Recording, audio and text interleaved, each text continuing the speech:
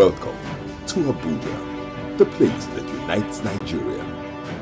Hello and welcome. It's time for another interesting package of everything music. Angelina, you dey cool in my temperature. If you call, I go come deliver. This is talking movies. In times of old, the world was full of wonder. No! Stop it! Welcoming you to your weekend for today. Arise, oh, compatriot. It's time to use our voice. Beyond 6 Packs. Bills.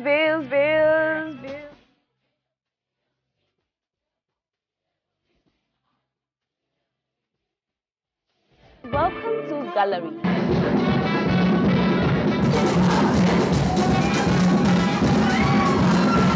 Me and my parties. London for what? London for medicine. Medicine for what? Medicine for coffee. Are you sickness? To our illness. Welcome to Gist Zone. Alright, my name is the Eselusien Wego One. Ona nyokoko nyonyo.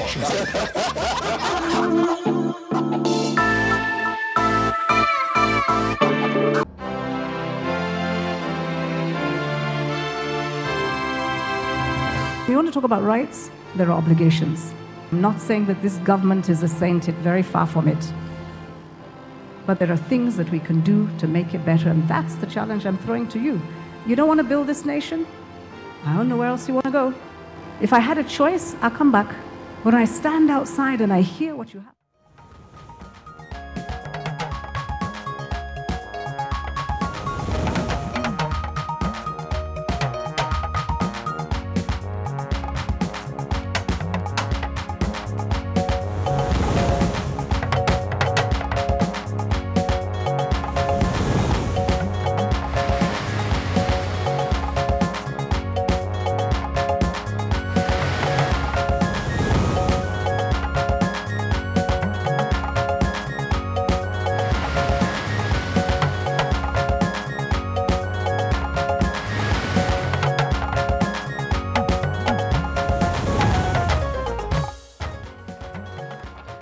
President Buhari engages Senate President on some critical national issues. When we have any section of our party disagreeing with something, we should be engaging. That's why we are politicians.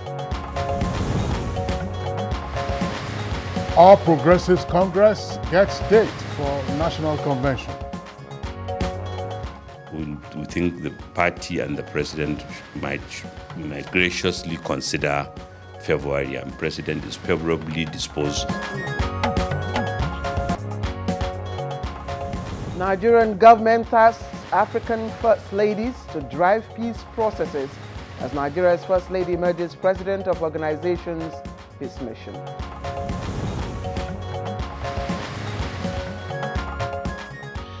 On Good Morning Nigeria today, we shall discuss achieving sustainable peace in the southeast region of the country.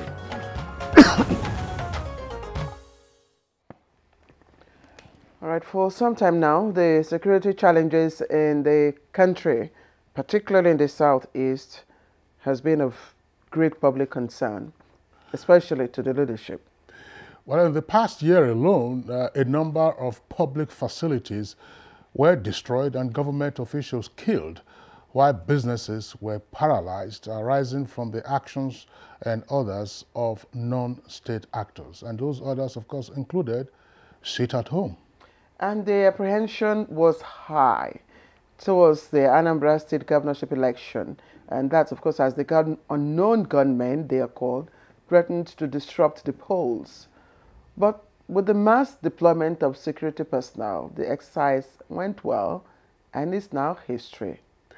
But still, worried over the degenerating security situation in the southeast region, some preeminent Igbo leaders visited President Muhammadu Buhari last week to find a lasting solution to the lingering security challenges facing the region. At that meeting, leader of the delegation, the First Republic parliamentarian and former Minister of Aviation, Mbazulike Amici, described the situation in the southeast as, and I quote, painful and pathetic, unquote. Now, he lamented that businesses have collapsed, that education is crumbling, and that there is fear everywhere. Indeed, Chief Amechi pleaded for a political rather than a military solution, requesting that if Nnamdi Kanu, that's the leader of IPOB, was released to him as the only First Republic minister still alive, he would no longer say the things that he had been saying. That is to say, Kanu would no longer be saying the things he had been saying. Chief Amechi also stressed that he could control him, not because he has anything to do with them, IPOB, but by virtue of his position as a highly respected personality in Igbo land. And, of course, Chief Amechi concluded his remarks by saying, again, I quote, "I don't want to leave this planet without peace returning to my country. I believe in one big united Nigeria, a force in Africa. Mr. President, I want you to be remembered as a person who saw Nigeria burning and you quenched the fire." End of quote. However, the president in his response said, "But the demand you have made is heavy. I will consider it." So what needs to be done to achieve sustainable peace in the Southeast? What role should political, religious, and traditional leaders, and indeed subnationals, play in achieving sustainable peace in the region? What are the strategies to be employed to end all the crises afflicting the Southeast? What kept or what delayed the leaders from the region from taking what is necessary or appropriate steps to address the issue before it degenerated to the level that we're experiencing? These are some of the questions, of course, on public discourse, and we shall be extending those questions to our guests today as we'll discuss the issue achieving sustainable peace in the Southeast. On this note, I welcome you to Good Morning Nigeria. It's Tuesday's edition, and I am Claire Delabo Abdurrazak. Welcome. I'm Kingsley Osadolo. I joined my colleague Claire to also welcome you to this program, and just to remind our viewers that some months ago on Good Morning Nigeria, we had taken on this same topic on how to achieve peace in the Southeast. That was at the height of the wanton destruction that ravaged a number of states in the Southeast, as well as, of course, the assassination or the killings of not just political leaders, but also of prominent persons, including the husband of the late Dora Akunyili.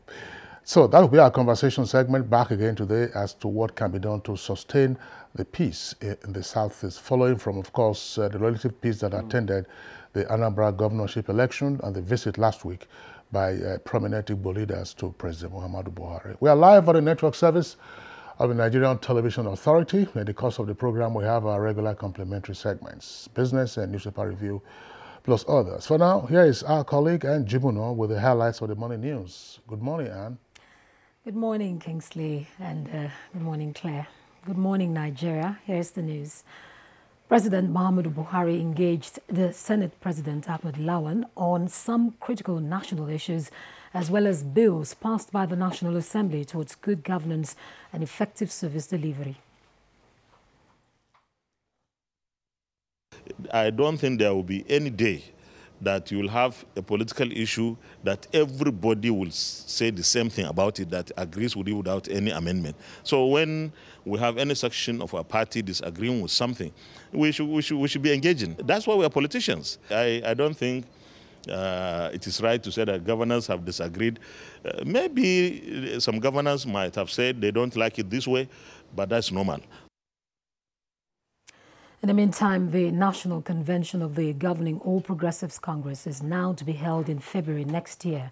President Muhammadu Buhari gave this approval after receiving a briefing on the resolution of the Progressives Governors Forum on the matter.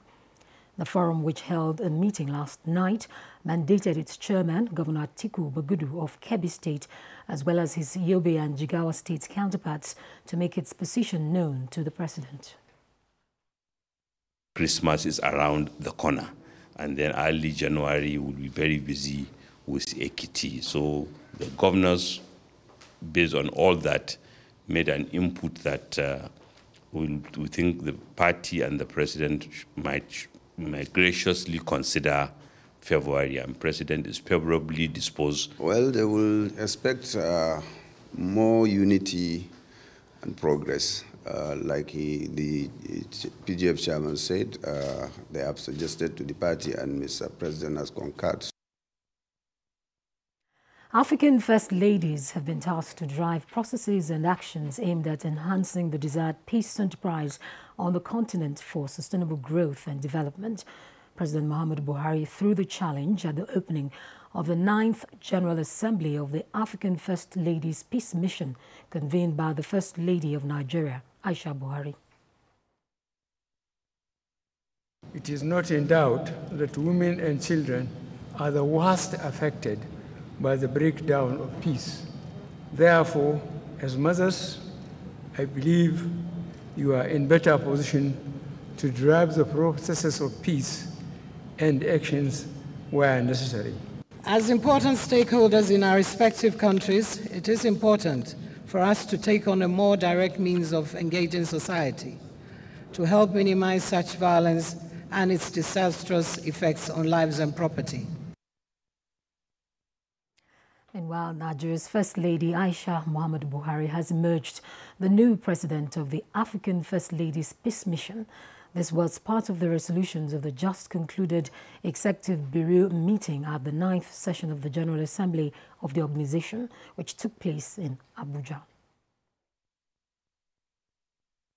With all sense of humility, I accept my election as the incoming 9th president of the African First Ladies Peace Mission.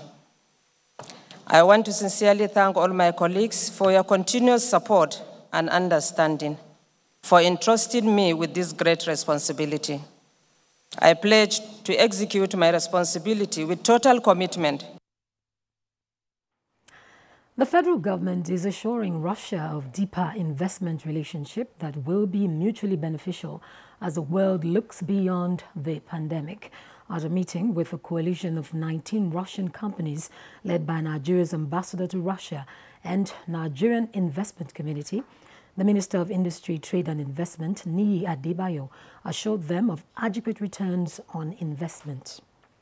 Our purpose of the presence in Nigeria now is to explore the demand of Nigerian market and to develop the strategy.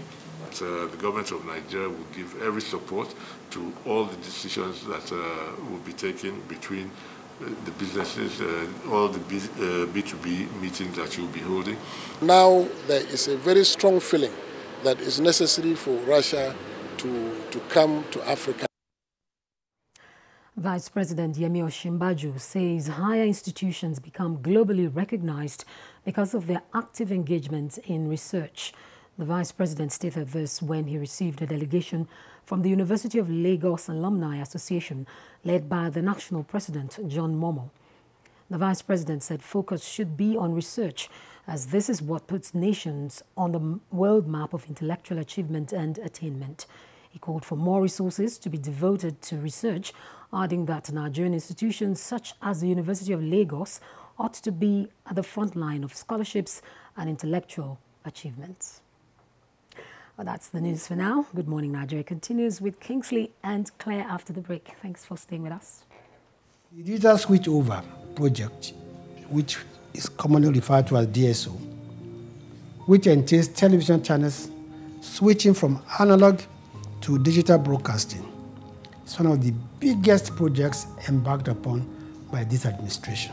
Branded as Free TV, offers its viewers about 60 digital channels, including sports, music, movies, and news. The federal government has licensed about 23 set-top box manufacturers. 7 of them have started production, employing several thousands of people.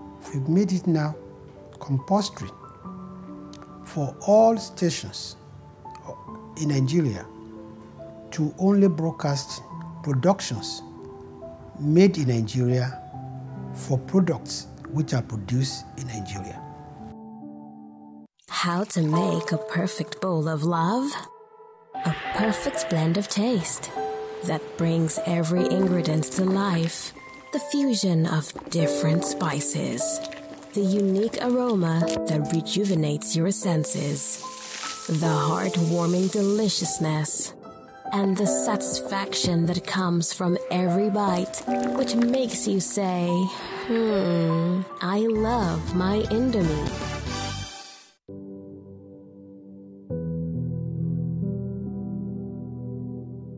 Well, the housing solution we have developed is a multifaceted one.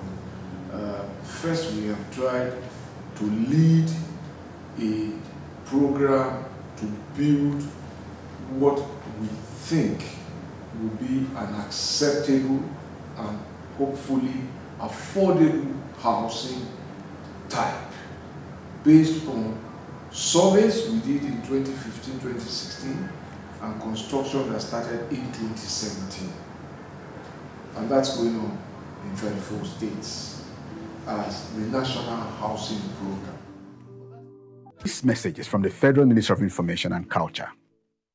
The NOA, for example, has succeeded a great deal in sensitization during the pandemic, and we have found the community mobilization officers most effective in the sensitization and in the advocacy campaigns, creating awareness on the coronavirus pandemic. We have done this through the production of jingles, which were very widely distributed in different languages, in English, in Hausa, in Yoruba, in Igbo, in Tiv, in Igala, in Kanuri, in Fulfulde, in Ijo, in Isoko, in Bini.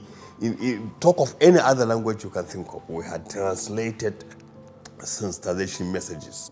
This message is from the Federal Ministry of Information and Culture.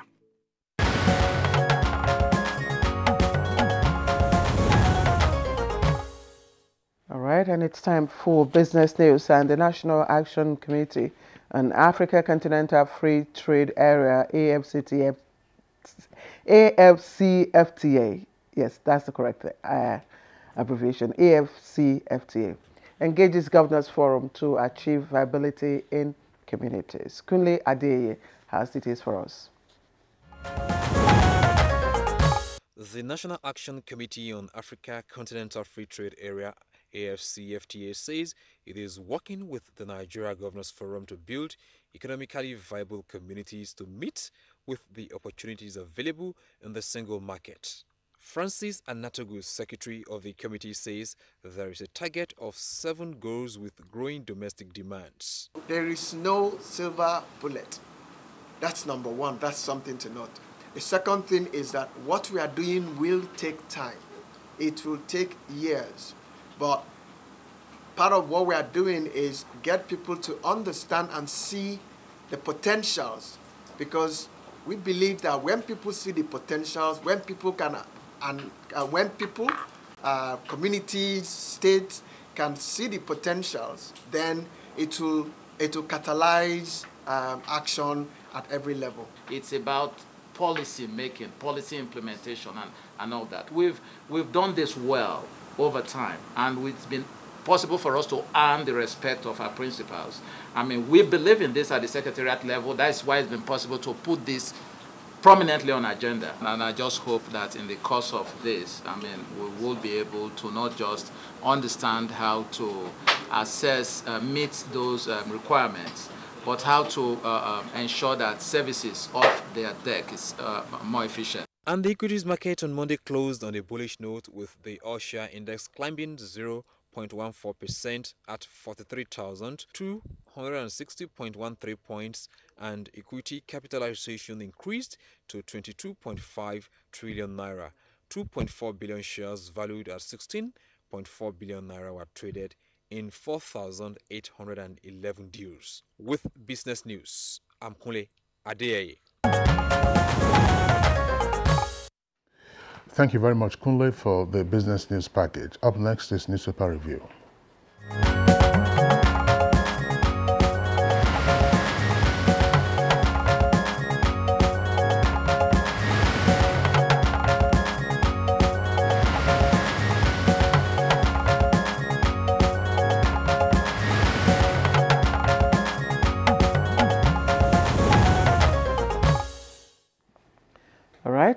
Let's welcome Bayo Atayobi, who is already here in the studio to do the useful.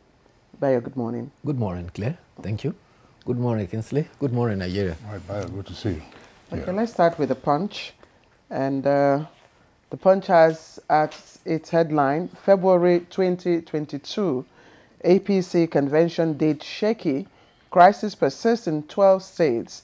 And the two riders there, governors propose February to President Buhari for approval, says Bogudu. Rivers, Ekiti, Ogun, Oyo, Zamfara, Kwara, Cross River and others affected. And the picture story, women better to drive peace process. And that's coming from President Muhammadu Buhari.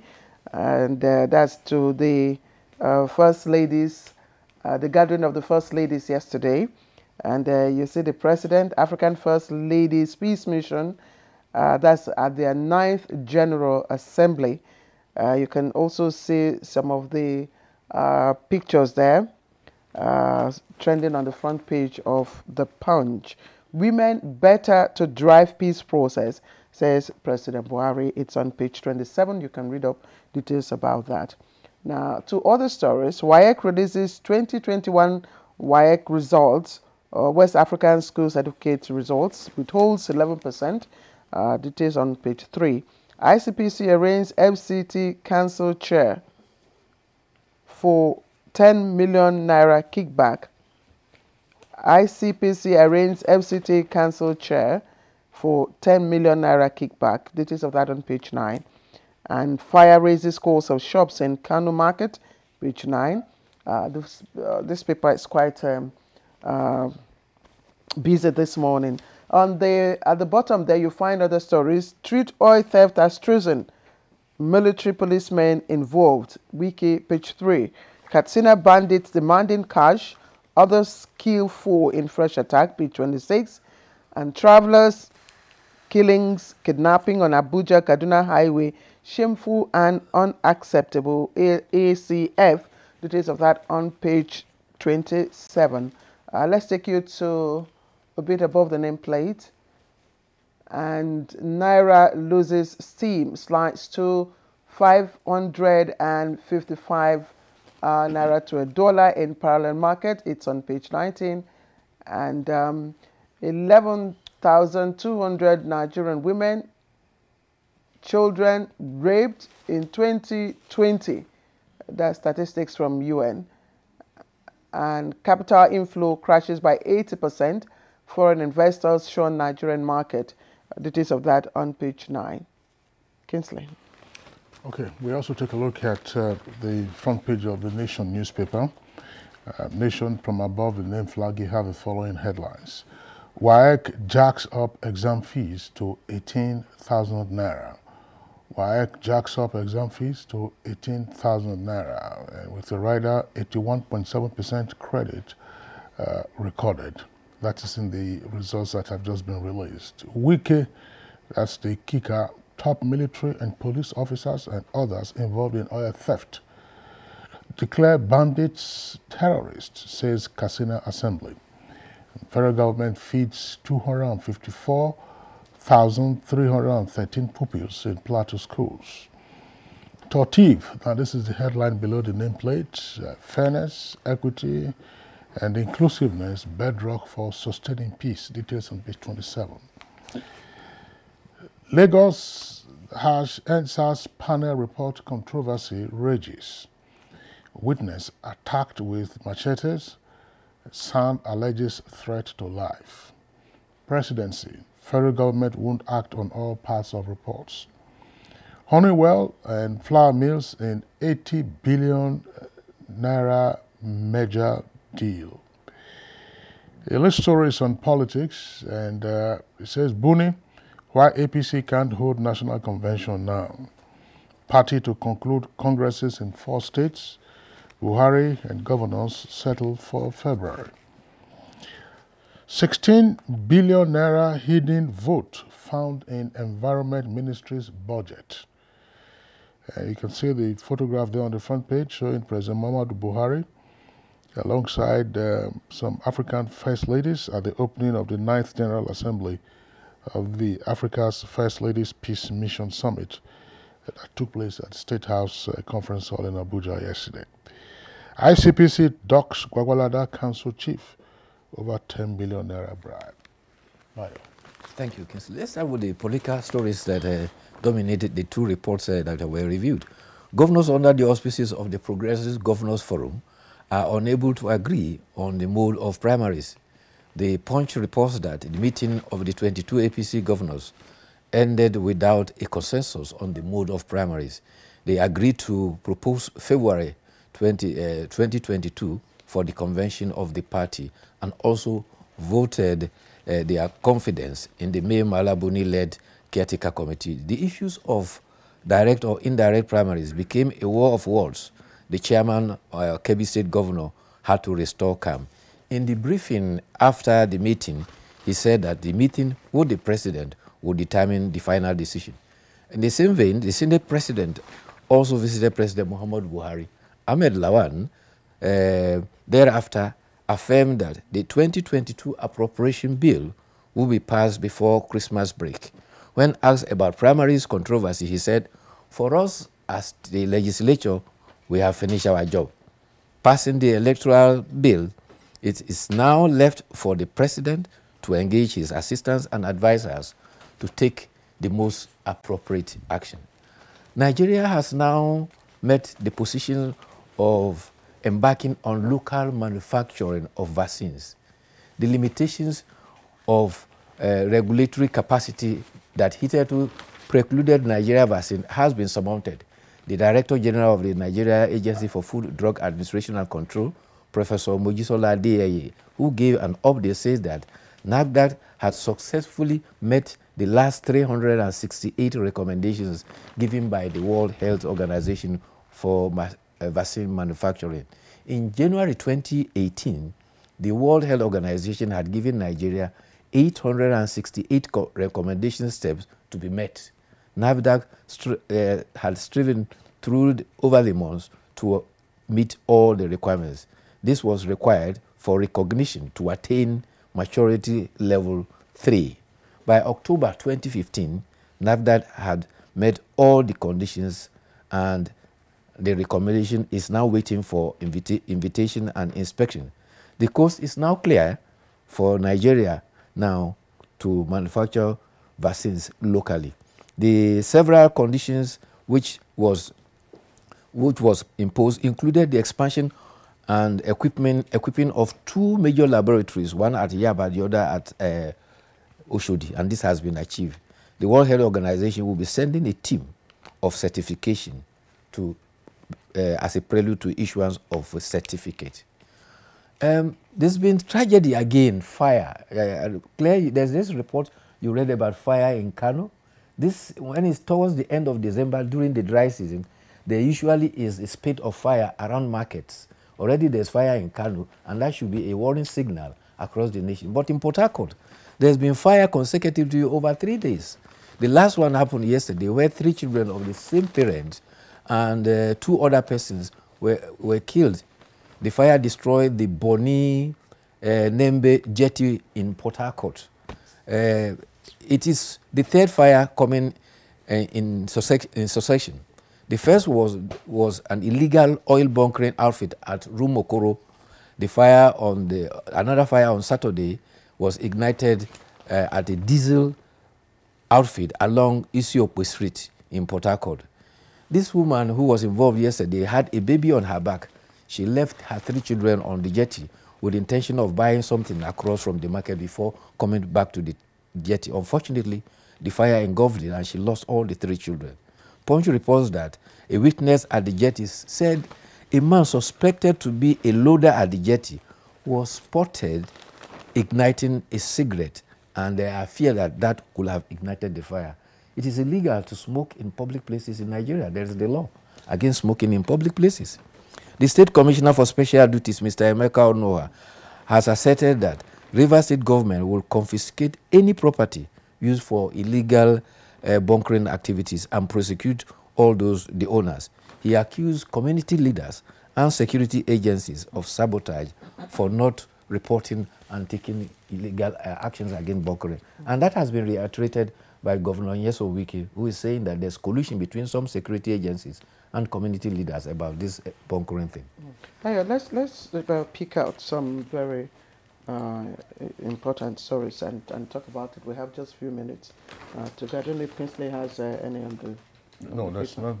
Okay, there is this two tragic stories at the airport. An air traffic controller of the Nigerian SP management, a general manager for that matter, Aneka Efyong, unfortunately went on duty, reported at 6 p.m. He was to close by 7 a.m. Unfortunately, at 4 a.m., he slumped. He was rushed to the Air Force clinic, and sadly, we lost him. And in another sad development, a Nigerian Air Force woman also died of snake bite. She went to the restroom to use the restroom in her flat, and she was bitten by a snake. She was very courageous. She took her children to her neighbor's house to keep, and then went to the clinic for treatment. Unfortunately, there was delay in administering venom on her, and eventually we lost her too. I don't know, but if you look at the front page of the Punch, yes, it's as if the issue of rape, because this is very important. The UN is given some statistics for just 2020 alone.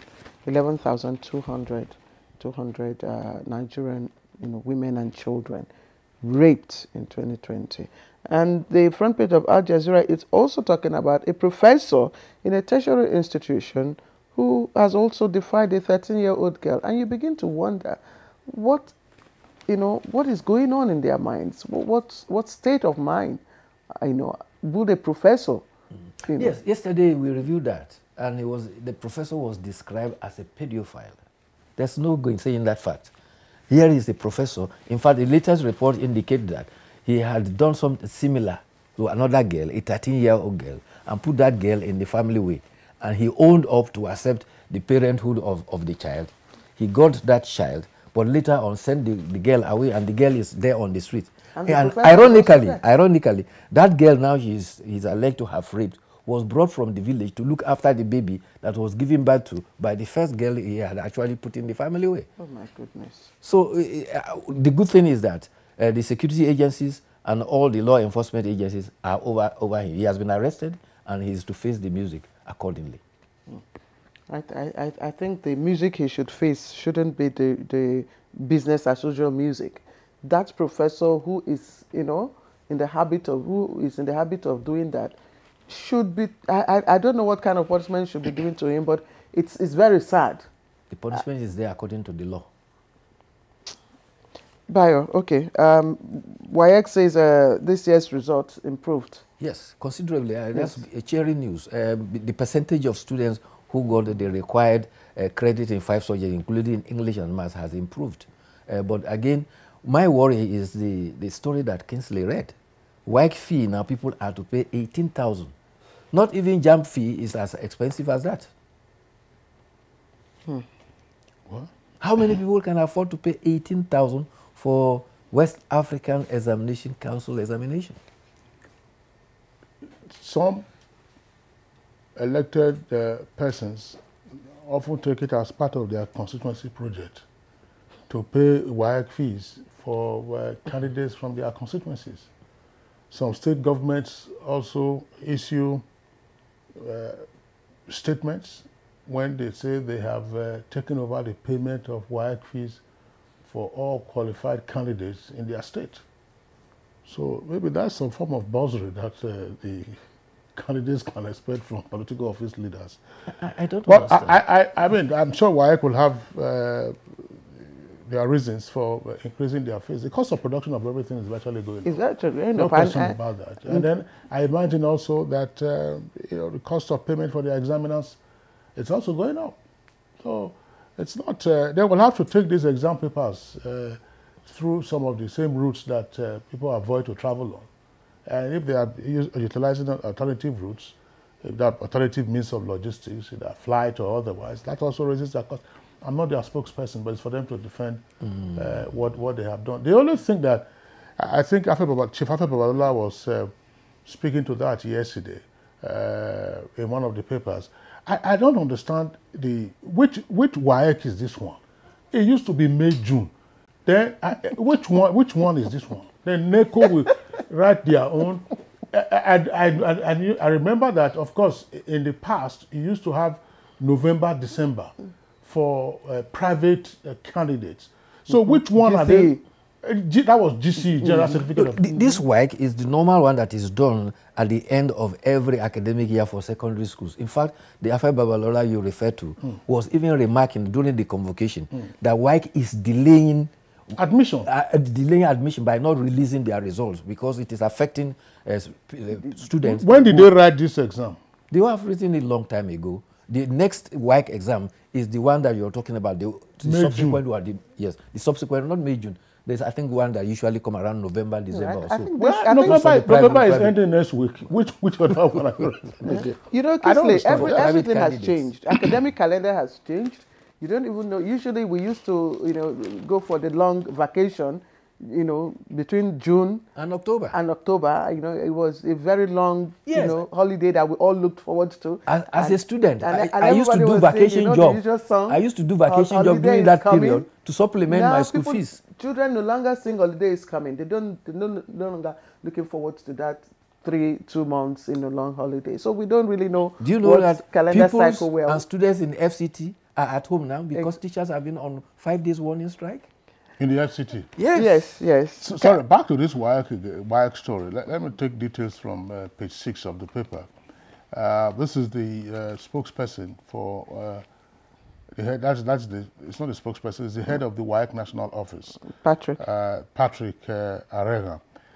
He said that the result was being released 45 days after the 7-week examination ended on October 8. According to him, despite serious challenges the council faced in conducting and grading the examination. The examination ended on October 8, and He said he also said that the timetable for the 2022 examination will return to the normal May-June belt. There you are. So I saw an update inside the Kingsley on the e-Naira introduction of the e-Naira. It says that CBN, PSPs, FinTech partner on e-Naira adoption. It's just I haven't read the story. Yes, you haven't. It's just there. Meanwhile, just finally, Bayo, capital inflow crashes by 80%. Foreign investors shun Nigerian market. I don't know who is saying this. Just to find out from on page 19. Yeah, we reviewed that yesterday. Oh, you did? Yes, we did that. We reviewed that yesterday. Okay. Yeah, just a few things. Again, it may be useful for purposes of clarification. The APC says the national convention will now take place in February. In February. I'm wondering, is it the governors or the president that normally would fix the date for the convention? What is the party organ that decides on the date for a convention and therefore conducts the convention? But there are conflicting reports I've been reading that the president has approved the conduct of the convention in February next year. Another one says, oh, the state governors met and then they proposed it to the president for the president to approve. State governors, of course, will be part of the NEC. I don't have access to the Constitution now to immediately ascertain that, because these are some of the governance issues that you find in political parties. Which is the proper organ of a party to announce the date for a convention? Well, I think you have left it to the authority of the president, but apparently from the brief they gave yesterday, there was indication that they said December is end of the year and it's not ideal for the convention. January, there is an election in Ekiti, I think they said, and because of that, that was why they proposed February. And that has been accepted by the president following the briefing they had with him. But the specific date will be worked out by the caretaker committee and whatever the party hierarchy for the specific date for the convention. Yeah, I understand. I'm just saying that's the reason that they gave. Yes. But who is the appropriate authority amongst the party organs to decide on the date for the convention? The date can be 1st of February, it can be 28th of February. I'm just saying, who is the appropriate organ? Who is the appropriate organ? Because these are some of the issues that purists, would say, who is the proper person to say this? Whom do you attribute it to? Well, Bayo, I think we'll leave that question as a rhetoric question. Yes, so that those who are responsible will answer it. Thank you very much. So, Bayo, we'll see you tomorrow. All right. Yes. This is Good Morning Nigeria, live on the network service of the NTA. We're moving on. When we come back, we'll begin our conversation. Don't go away. Ministry of Works and Housing has the responsibility to help improve the quality and the quantity of the road infrastructure assets, which are the roads and the bridges and the highways. At the moment, we have over 13,000 kilometers of road network under repair, reconstruction, or rehabilitation out of the existing 35,000 kilometers of federal road network. These 13,000 kilometers are comprising about 850 different contracts which the ministry superintends across Nigeria. We are fulfilling the mandate of our ministry to expand the connectivity of Nigeria's states and by extension the towns and villages through road transport. Hey there, what's on your bucket list? Would you like to travel the world, live your best life? What if I told you you could blow right this minute and do everything on that list? Airtel is saying thank you to all loyal customers. You stand a chance to win up to 100 million naira with guaranteed cash tokens in the Airtel Recharge and Blow promo. How awesome is that? All you have to do is recharge to win. For more information, dial *444*4# to enter for the draw. Everyone's a winner, so hurry now. The more you recharge, the more you win. Airtel, the smartphone network. One country, one peaceful people, united in diversity. We are great Nigerians. Let's be peaceful. We refuse to be manipulated by desperados and instigators. We cannot succeed without your cooperation. A peaceful and united Nigeria is possible. Join us in one voice, one love and unity. As we march around 36 states of Nigeria, including the FCT, for national peace and unity campaign to thank all leaders. Babban taro na Najeriya domin dawo da soyayya a tsakanin mu 'yan Najeriya. When the power of love overcomes the love for power. For our country, Nigeria. Together we stand. This message is brought to you by the ambassadors of Voice of Change Initiative, supported by Nigerian Television Authority (NTA) and Federal Capital Territory (FCT).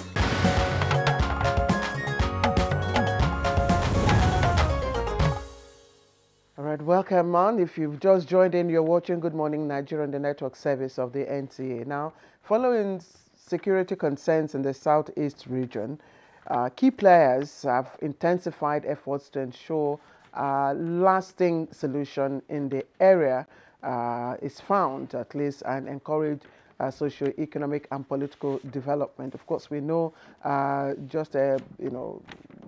visit of the very influential leaders from the southeast under the auspices of the great Igbo greats who paid the president a visit in respect of this. But let's listen to this background report put together by Abdul Salam Chupre for starters.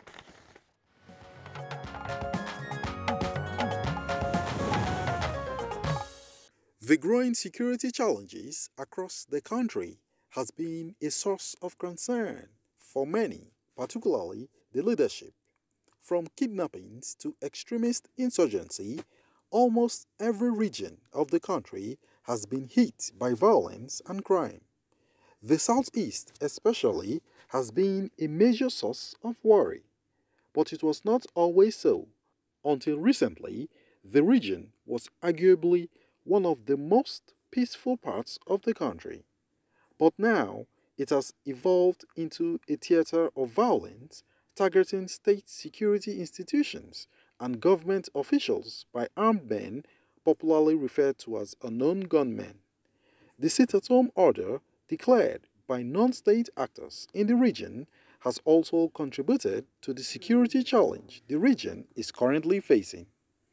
On Friday last week, President Muhammadu Buhari met with some traditional and religious leaders of the Igbo extraction. While the public was not privy to all that was discussed, some security experts maintain that their visit is not unconnected to the security challenge in the Southeast zone. For now, it seems that the residents of the Southeast are having some relief after the conduct of the Anambra governorship election.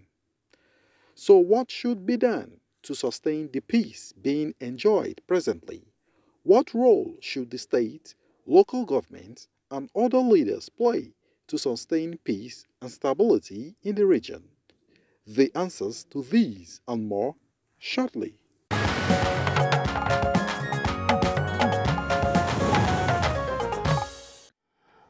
All right, joining us here at the studios to discuss the issue, would like to welcome Paul Andrew Gwaza. He's of the Institute for Peace and Conflict Resolution. Paul, pleasure to have you again on Good Morning Nigeria. Thank you for having me. Also here with us in the studios, would like to welcome Chief Great Imo Jonathan. He's a PR and media consultant. Thank you. I don't like to be called a chief. Let's my people will demand some things from me. My name is Okay, but you are a great man. Thank you very much. All right. All right. Let's also introduce Dr. Ndubisi Nwokolo. Dr. Ndubisi Nwokolo is managing partner and chief executive Next Year Security, Peace and Development. He also holds a PhD in international development, focusing on state and peace building, conflict resolution, and so on and so forth. It's good to have you, Dr. Nwokolo, with us. Thank you for having me. So here with us in the studio, we have Chris Agiri. He's the Flag Foundation of Nigeria. You know him. Whenever you see him, he has the green, white, green flag. Mr. Agiri, thank you very much for joining us. Thank you. Good morning, Nigerians. Yes, Mr. Proudly Flag. Nigerian, yes. Proudly Yes. Nigerian. And from our Kano studio, we are being joined by Dr. Saleh Momale, Executive Vice Chairman, Kaduna State Peace Commission. We're glad to have you join us, Dr. Momale. Thank you very much, and good morning, Nigerians. All right. All right, gentlemen, once again, I'm delighted to have you with us on this program.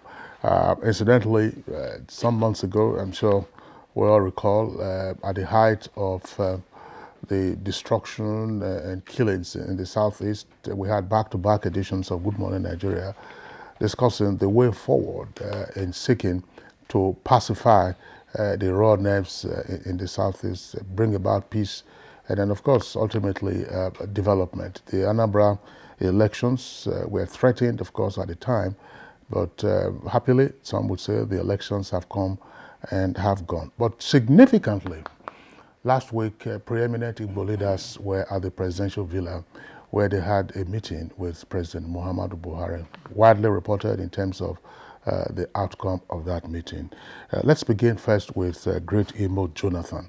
Great Imo Jonathan, what is your reading now of the Southeast against the background of what I've just said? Well, I'm happy that peace is gradually returning to the Southeast. If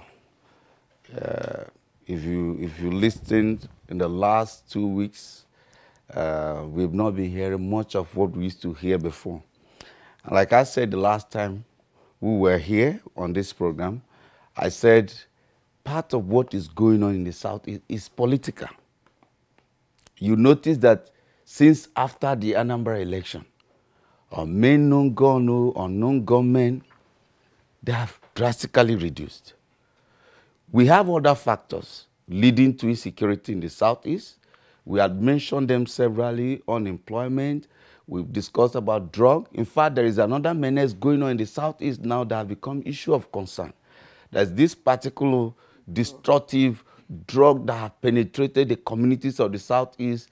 They call it Nkurumini or methamphetamine or whatever. A lot of young people are on this drug, and once anybody is on that drug, he can do things you can't imagine. So, and how these things have penetrated Southeast communities, no one can explain. So, whilst we're also looking at the political issues, we're looking at the agitations, we're also looking at cultism, we're also looking at issues of drug. Because such characters, in fact, there's a video going viral, a certain character who, after taking the drug, killed the sister and the mother. And eventually the community youth have to round him up and also kill him as well. So some of these characters are these people causing this mayhem. So you have to be able to identify these different facets of the crisis going on in the Southeast. And I must say that the visit of the Southeast leaders to Mr. President is a welcome development. It is actually, it should have happened like last year. When things are happening, we shouldn't keep quiet, we shouldn't wait until they degenerate. And not just visiting Mr. President. There is also the need for the Southeast leaders to continue to meet, to talk to themselves, because part of what had happened in the Southeast is there is vacuum of leadership. Yes, there is vacuum of leadership. Nobody has been speaking for the people. In fact, I was telling somebody there used to be a group called in those days, Igbo State Union. Before you became a governor, before you became anything, it must be discussed at that level. Amongst the Igbo nation, in the Igbo nation, it was difficult for any charlatan to come out to say he wants to be anything. But now we see people who, from nowhere, people with questionable characters, they will just wake up because they have money from God knows where they got it. They want to become governors. They want to become senators. They will arm young people to want to help them to install themselves by all means. And some of these crises were as a result of the failure of forcing themselves into governance in the Southeast. So over the years, the failure of Igbo leaders to galvanize their community to say, we know you. And if we are sure you did not win the election, you cannot be governor, you cannot be senator, you cannot be councillor. Because when you are a product of the people, there is no way you can alienate the people. There's no way you cannot speak for them. There's no way you cannot stand up for them. But right now, we have people who are not product of the people. Even when things are going wrong in their community, they don't care. You will see community fights going on. Things are happening. Somebody is a member of the State House of Representatives representing that community. He never cares. A local government chairman. Some of these local government chairmen are in Abuja here. When the allocation comes, the governor hijacks it. If some of them getting 150 million, what they get in actual fact may be 5 million to pay salaries, another 5 million for them and their boys, and that is all. Nothing happens at the local government, community health centers, and also there is also that failure of leadership and the inability of this community leadership to hold the communities and the young people has led to this waywardness. Everybody doing what they like, and now it has snowballed into all of this. So it is on this point, based on this point, I would say that the visit is a welcome development, but it should not end there. They should go back home and sit amongst themselves, visit themselves, tell truth to themselves, and then from there, tell truth to also the nation. Because when Igbos feel marginalized, the young people who attempt to speak on behalf of the Igbo today, who we see as not qualified to do so, are doing so because these leaders have failed to speak. They have failed to speak when the roads are not built. They have failed to speak when the education sector is collapsed. They have failed to speak when the health institutions are collapsing. They have failed to speak when there is no road in the Southeast. Because a lot of these leaders are also corrupt. Because they are corrupt. They are afraid to speak because when they come out to speak, somebody in Abuja will tell them, we have given you federal allocation, whether state or local government, 803 billion in 6 years. And your state, you can't see anything you are doing with it. Because they know they are corrupt. These governors cannot come to Abuja and say, hey, Mr. President, I don't like what you're doing, because of the fear of how they will be challenged for the corruption, of how they mismanaged that have been given to them on behalf of their people. And when this silence goes on for too long, young people become agitated and begin to speak where elders can no longer speak. Great, thank you. In fact, that was an explosive opener. We'll just allow you to cool down, and then we'll come back to you. But let's bring Dr. Ndubisi Nwokolo. I just like him to speak to some of the issues that you've mentioned. The Southeast is really quiet. The fire is no longer burning. but it has not totally been quenched because the paper is reporting an incident somewhere in Awamama, where a soldier was killed, and there's been reprisal, what would I say? Not attacks, reprisal by some security forces. So the fire has not been quenched totally. Do you think that the visit of the Igbo great will finally put out the fire in the southeast? Okay, thank you. I think most importantly, it's good that we understand that no one conflict is the same and no one conflict is solved in the same manner. For me, the first thing as a country we should start doing immediately is to start doing a matrix of all the conflict issues in the country and understanding how to deal with them. It will be bad for me to say that we can use one approach to solve all of them. But that of the Southeast is not really different from the other ones, but the solutions are not the same. However, what we've just seen is the conflict being in a cooler for a while. But it's good that we understand that being in a cooler does not mean that we've solved it. It's going to come up from within a period of time now.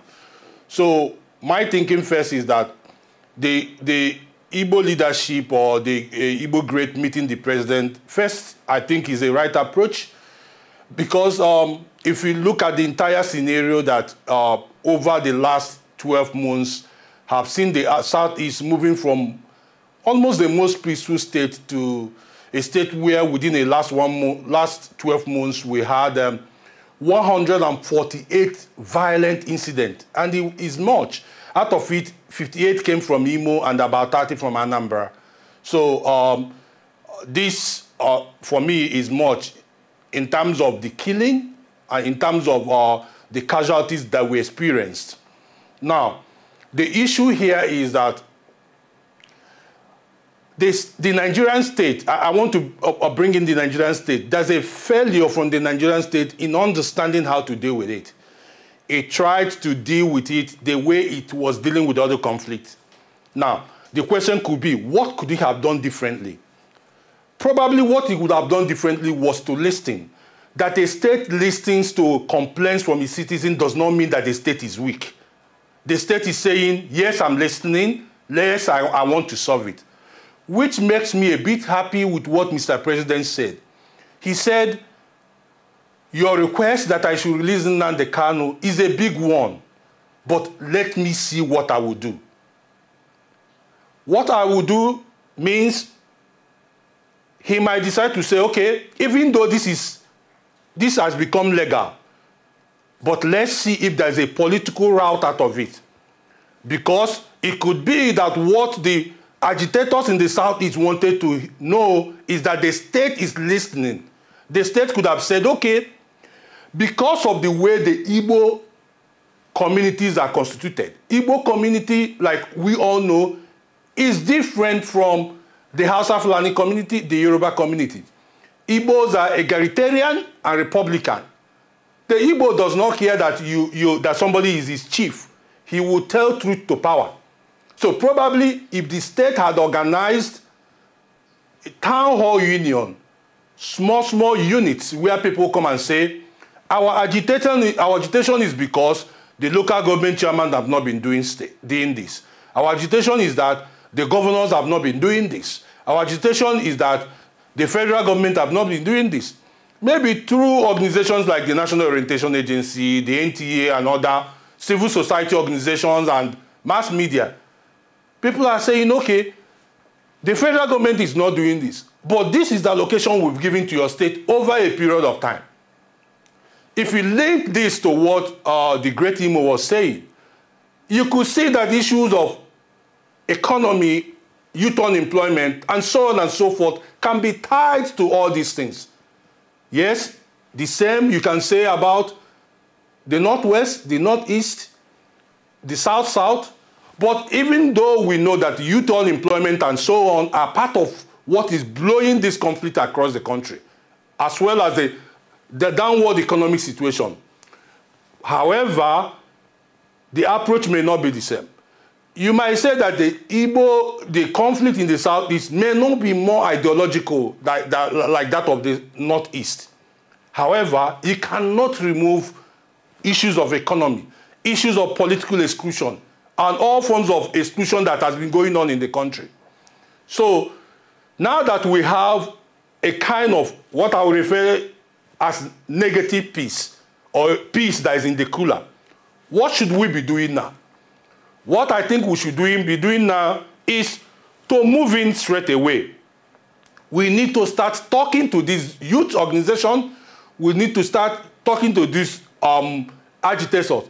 Mind you, that IPOB is not the only agitating group in the Southeast. So whenever I hear people call IPOB, it's not only IPOB. There are up to 10 of them.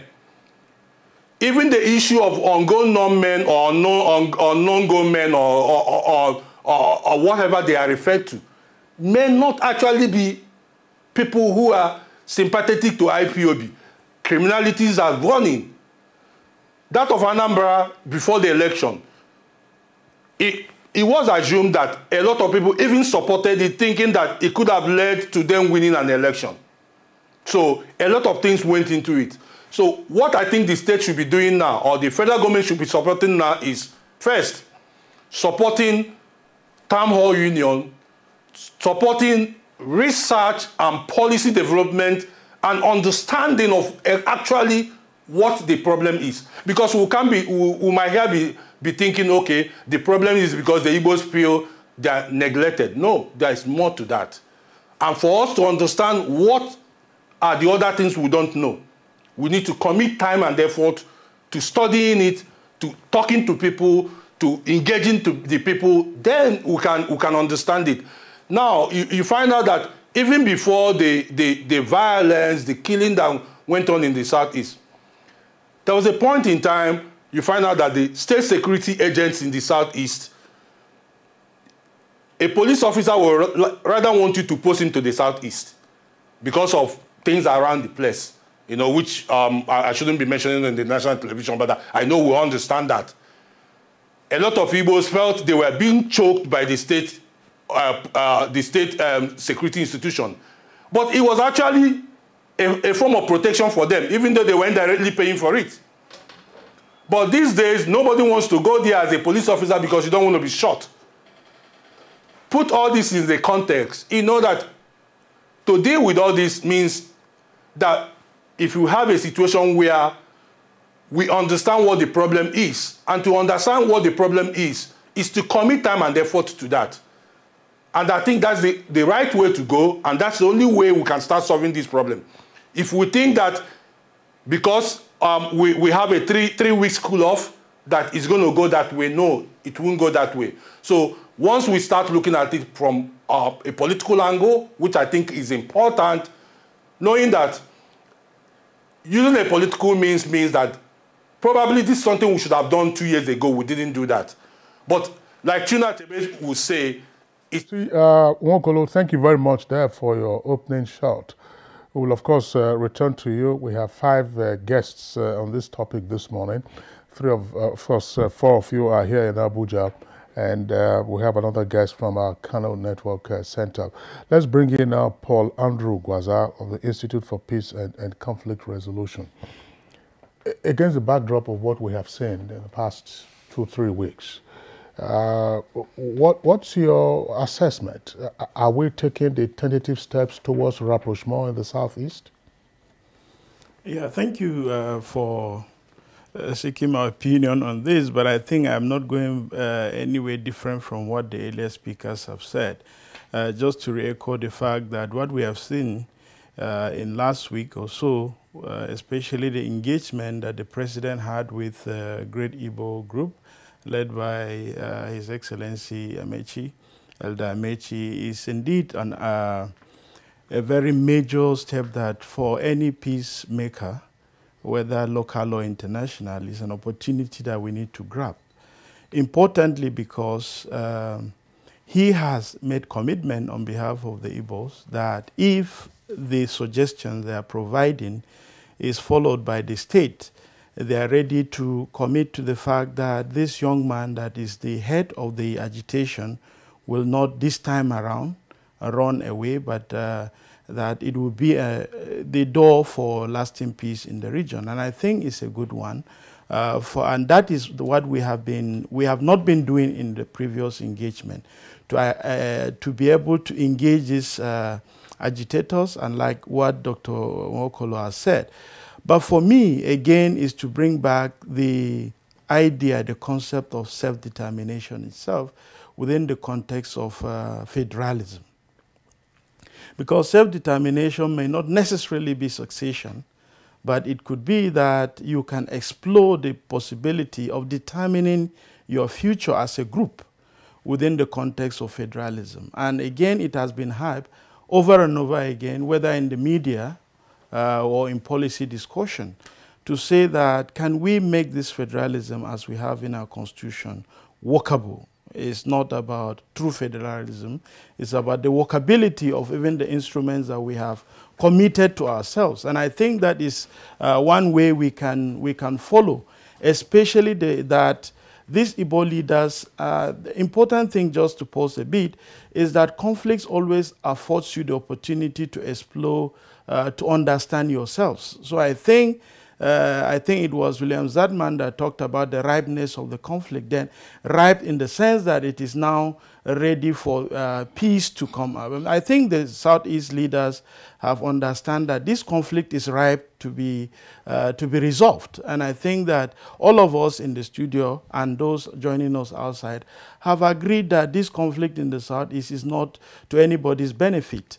So I think that the state can now galvanize social capital that the great Igbos are now offering, willingly so, to say that then we will be able to do what the suggestions that Dr. Nwokolo is suggesting. Can we then strengthen through the resources that the state is providing, strengthen existing social structures within the communities to ensure that they are workable? Talking about whether unemployment, whether indeed I was, I think 2 weeks ago, or thereabout, I was in Olu area, and you saw the deplorable, you can see the deplorable nature of the road from Owerri to Olu. And to say that 3 governors are from that part of the state is indeed not a good commentary for that state. But again, the point is that we must ensure that we explore this social capital, and to ensure that this federalism, it affords us the opportunity for these agitations. The agitation is for self-determination. And across the country, there is this agitation for self-determination. But we can make our federalism to work in the sense that every component of the society is meant to function and to function effectively. Okay. And this visit by the great Igbo leaders affords us that opportunity. I think that is the rider to what we have been discussing in the previous edition of this program. All right, thank you, Mr. Gwaza, for your opening remarks as well. Let's bring in Mr. Flag, Chris Agiri. Chris, Dr. Nwokolo has described the situation in the Southeast at the moment as uneasy, if I just paraphrase what he said, uneasy, calm in the area, and that one should not expect the calmness that pervades the area at the moment, to be sustained, But given the visit of the Igbo great to the president, what are your thoughts? What value do you think that will bring to the much sought after intervention of the, influential or prominent Igbo leaders? Yeah, thank you very much. Well, all said and done, peace, as we're experiencing it in the Southeast today, should be sustained by every means possible. For no reason should we lower our guards any longer, towards sustaining what we have on ground. Before the Anambra election, we were all here. We went to Anambra, I was there, And to the glory of God, it came out and ended the way it did. We must, by every means, it's a challenge on us individually and collectively as in the Igbo. It is a challenge for the Federal Republic of Nigeria to use every possible and legal means to sustain the peace, beginning with the people. Who are the victims of the crisis in the East? It's the Southeasterners. They are the #1 victims.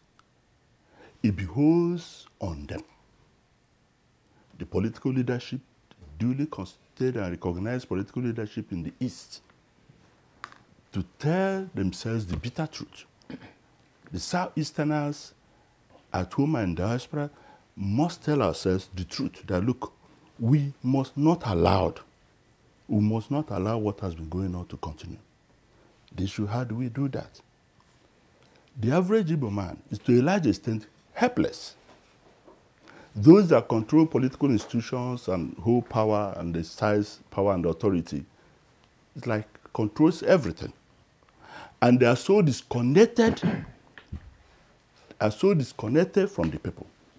The gap between the political leadership in the Southeast and the people, the citizens, is so wide. The people don't know what is going on with government. Government does its own things. They just watch it on the television, on the social media, rumor and all that. You know, I don't want to interrupt you, but I'm compelled to do so because I really wanted you to evaluate the value, you know, the benefit or advantage of the visit of the Igbo leaders. Okay. Yes, Okay. Because there have been a lot of agitation for, you know, prominent Igbo leaders to intervene, to come out and play their parts, and there was a lot of there's been a lot of confidence, you know, building on them. Now that they've come out, now that they've gone to the president and they've made, you know, their desires, what they want, known to the president has also, you know, given them an answer. What do you think? What value do you think it will have in restoring peace in the Southeast?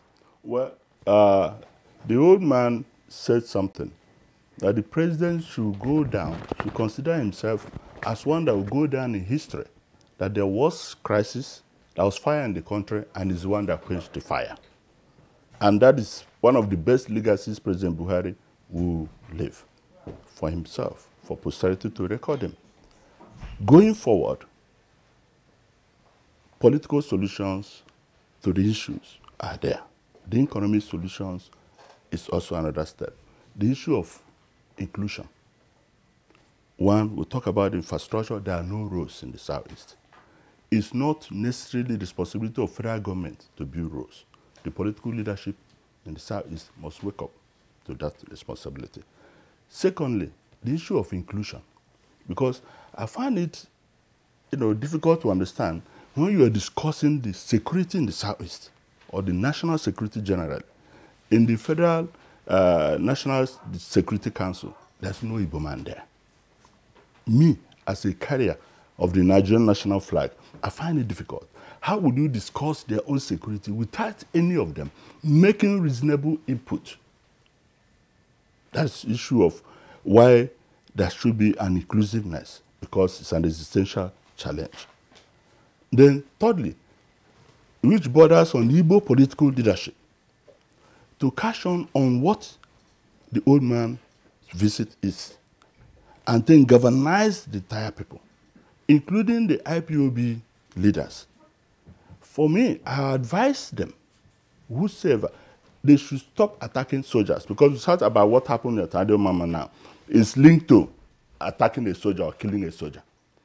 That soldier may have been killed by criminals, but then, the nature of the military, once one of them is harmed, if they've not avenged for it, their spirit will not be at peace. It brings to another thing too, that the soldiers, the security men you deploy to the Southeast, there should be another form of proper orientation. Yes, there have been killing of security personnel in the Southeast, so anyone going there is already agitated, because there's no other life. Once you are taken, you are taken. You know, Chris, thank you. I want to just keep you on hold too because we're already running our time. Let's also hear from Dr. Saleh Momale, who is the Executive Vice Chairman of the Kaduna State Peace Commission.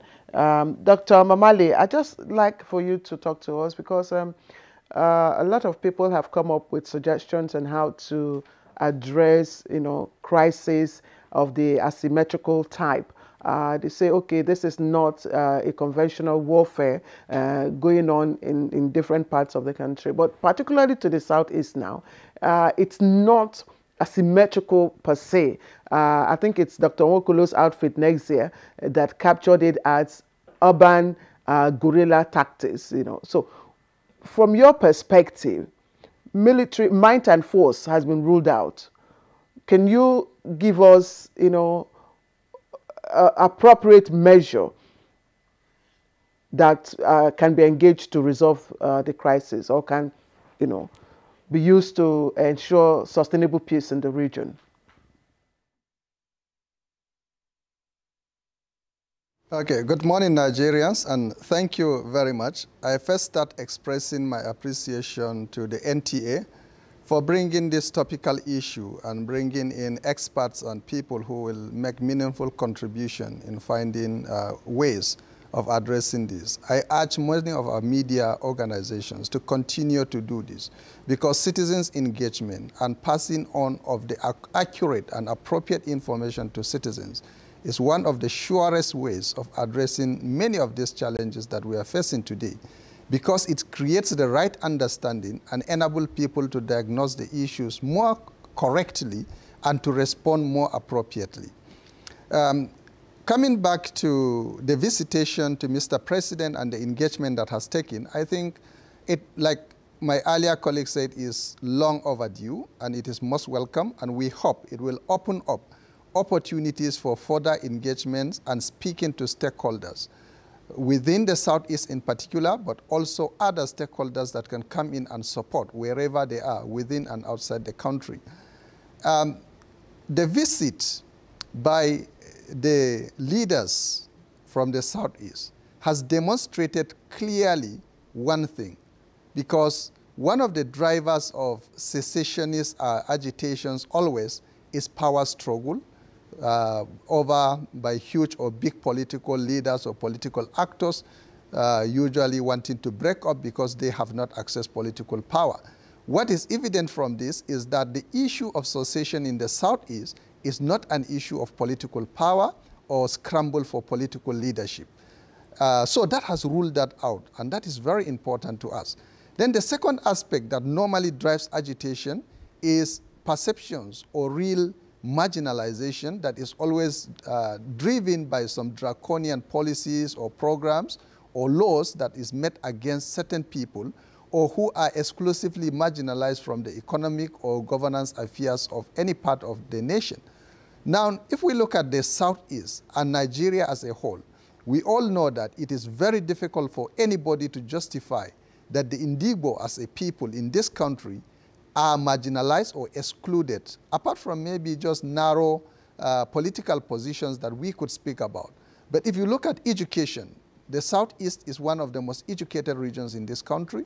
If you look at it in terms of economic opportunities, in terms of diversity, in terms of reaching out to the whole country, enterprising, they are among the most enterprising group of Nigerians. So this has given them huge opportunities, and they are making meaningful contribution to Nigeria's development and progress. And you find that all over the country, you rarely see any exclusionary policies or practices in any part of the country that is trying to isolate one particular ethnic group or one particular socio-economic group from the general spheres of the economy, the development of the country. Now, coming back to the issues, then why is this agitations? We can clearly see that it is of two components. One, there is real issue about youths' restiveness that is common in all parts of the country, driven by weak economy, lack of adequate economic opportunities, and so these young people are inadequately mobilized and they are ready to listen to anybody who engages them. Then secondly is the weakness generally within the polity of engaging citizens. You can see that clearly from what all the other speakers have said. We are inadequately engaging our citizens, particularly our young people.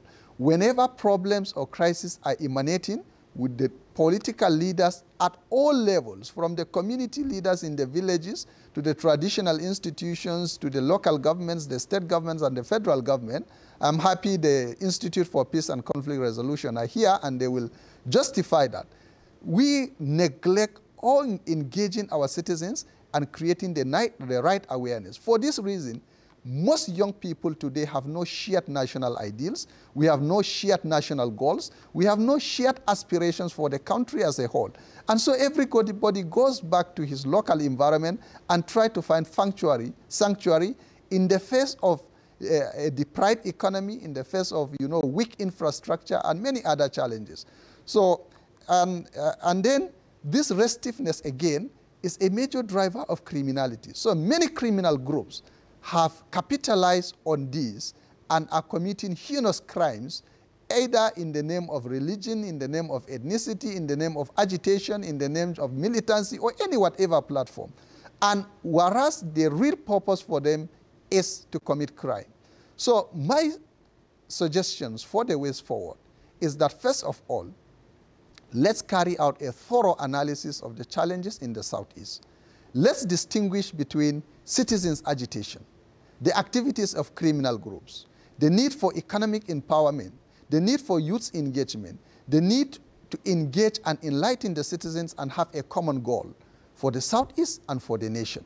Let's say that this is one sure issue that we must understand and work out mechanisms for dealing with that. The second issue is that of agitation.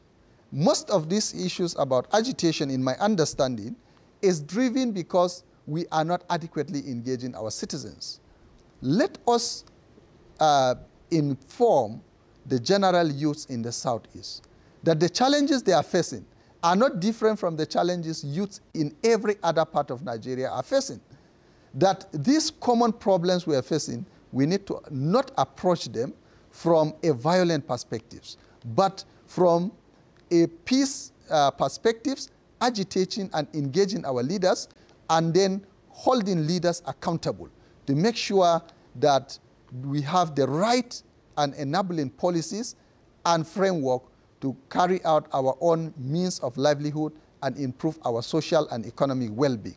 Then the other issue with respect to criminality is really a very tough one, because the capacity of the Nigerian state to use the instruments of coercion, to use the instruments of law to deal with criminal activities in all parts of the country has proven very weak. And therefore, we as citizens, as leaders everywhere, like I always say, let's stop the blame game. Let's come and sit down collectively. Let's review our security architecture and see how do we do to restore our various communities to the path of secured communities and ensure the security and safety of lives and properties. Finally, at this point, I will say that peace is really not easy, and peace cannot be achieved by chance. And I think Nigeria, for a very long time, have left peace to chance. And this explains some of the reasons we are having all these challenges in all parts of the country. All right. Thank you very much, Dr. Saleh Mamale, there for your insight. Now back to our Abuja studios. But earlier, Ndubuisi Nwokolo was referencing some aspects of Igbo social anthropology. And great Imo Jonathan himself had also talked about the various mechanisms that could be activated in Igbo land to ensure that there is sufficient interrogation of the issues and development of strategies for sustainable peace. I was just wondering, before we get into this, can we probably climb a couple of steps up? And my question is going to Paul Andrew Gwaza. How much of art or science is deployed in peace management in Nigeria? Because if you say, look, do you understand the social anthropology of a people? Do you understand their cultural nuances? Do you understand their decision-making processes? Rather than saying most things kinetic, or you go through the wrong persons. How much of that interrogation do we normally undertake before saying, okay, you are going to the Southeast, operation whatever, or operation this or operation that? The reality of the matter is that, and I think that this administration intended to start on a good footing. Remember the inaugural speech of the president in 2015. With respect to the Northeast, he said that the first thing he will do was to undertake a logical analysis of the conflict in Northeast as at then. Even though little or much has been done. I know also that the UN has done quite a lot of study on that. The then Presidential Committee on Northeast had done quite a lot of analysis on that. Now back to the Southeast. With respect to the question you raised, I know that there are huge documents, both from the universities and even in my office. And I know that Nwokolo and others also have done a lot of things. Last year, we did analysis of the core conflicts in the country with I think Nwokolo was there with Friedrich Eberstatten. And I know that the separatist agitation was part of the core conflict that was analyzed last year. But I think your point of concern is to look at the anthropology, what has been working in those days that is not working now. In terms of, for instance, I know that the last conversation, we did talk about the Omoada or something like that, and I saw the 2 weeks visit I had in Olu area of Imo State. I saw that coming to fore, actually, their critical role in determining even how to be buried, how ceremonies are to be conducted, who is to say what at one point. So they are so powerful, even though they have gone out to marry elsewhere, but they determine the social discussion within their communities of birth. So I know that there are a lot of studies on that. There is this professor of history in University of Jos that did quite a lot of study on the nature of, war and peace in Igbo land, and brought that to the fore. We have done on an annual basis in the Institute analysis, or what we call the strategic conflict analysis of the country, and it is actually on a zonal basis. The Southeast report is there. Last year also we did quite a lot of things. But I know one thing, sir, is riding on what Dr. Nwokolo said. It is another thing to do this study. It is quite different thing to deliberately design policy to be able to design programming, because the policy analysis will then tease out what are the program intervention that will come out of this particular intervention. That has been going on anyway, but the problem is what my brother with the Flag Foundation said. The problem is the disconnect. In terms, and one of my friends said, the act is in the governance. You do this analysis, you bring out the policy analysis, and indeed tease out the programming. But the problem is that how has the governance been able to implement these policies and programming? Right? So it is for the governance, for the government to begin to look deeper, to say that even before we design budgets, the annual budgets that has become an annual rituals, do we engage these communities? And you remember one of the things that we always cite is the Ife-Modekeke crisis that was a product of government decision to create local government. Have we been sensitive to this community? If the communities are not carried on in terms of the conception and the implementation of every project and program, and indeed you begin to look at, if we're citing breach in community A, why are we not citing in community B? That is a critical component of this engagement, because that will then make us to begin to bring all the leaders, because it's important in the southeast that all the leaders are part of even the budget design and implementation. That is not going on right now, because even though under one of the governors in Imo State, we used to see it on the television that you bring all the traditional rulers in budget design and programming design and implementation, but you don't see it going on in terms of design, in terms of implementation and monitoring and reporting.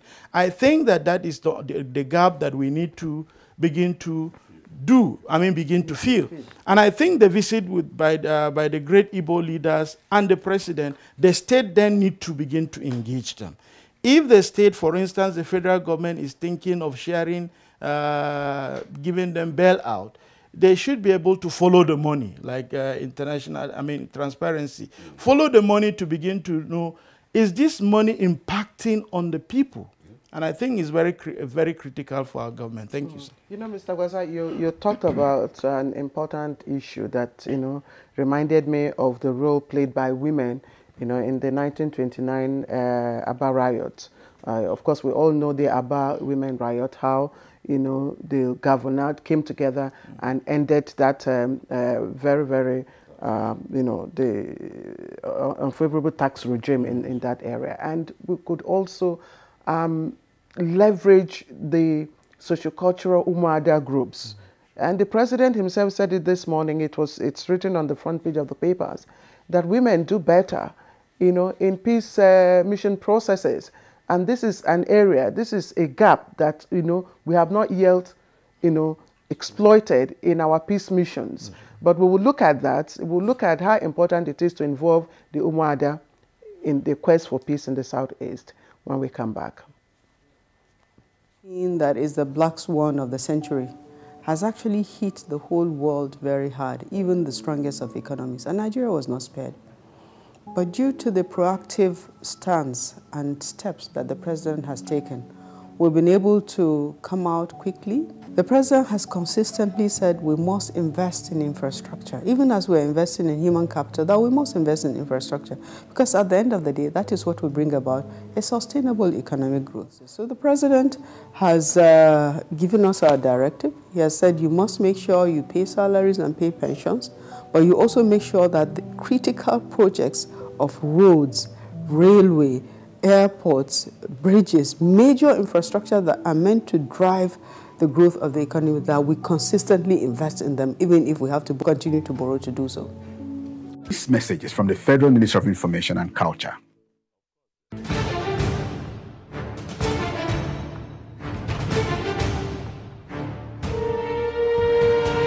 Finally, the hero of Nigeria's democracy has arrived. He shall usher us into a new phase of development, peace, and prosperity. He is the father of the new Nigeria, His Excellency President Muhammadu Buhari, GCFR. Welcome to another season of giving Nigerians hope yet again. We are sure of a great future for both ourselves and generations yet unborn. We look forward to your leading us as a nation into our manifest destiny. Though the challenges against us as a people are many, we know that your leadership shall set us on the right path to our greatness. A new dawn beckons on us all, and having you as our president is a precursor to this. Thank you for believing in Nigeria. This message is from the Nigerian Television Authority, NTA.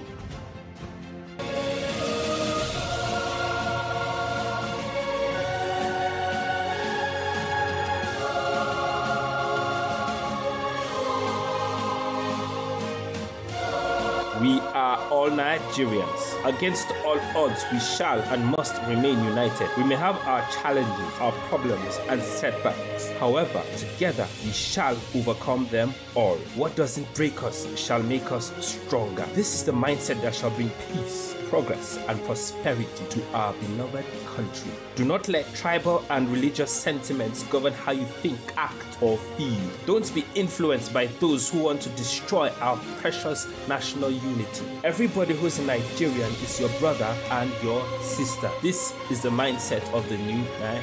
Nigeria. It is also the mindset that we must all adopt. Let us support each other in creating the Nigeria of our dreams. This message is from the Nigerian Television Authority, NTA.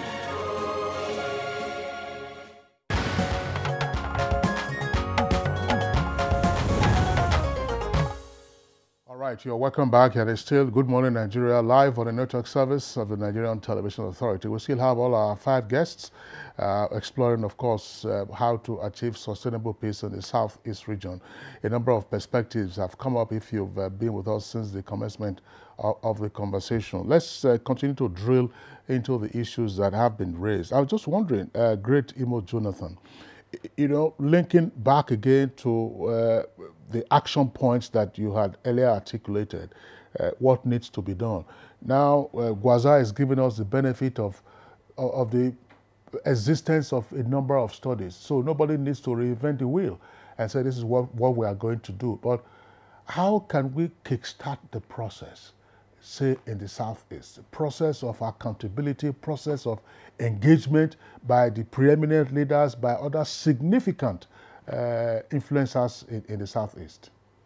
Okay, well, what had happened is that when he was giving his analysis, he made reference to, the social structures that the Igbos were used to and the things that have changed. Some of these structures were also victims of colonization. When the British came here, they tried to impose themselves and their own institutions and structures, and even led to conflict with the Igbos as of then.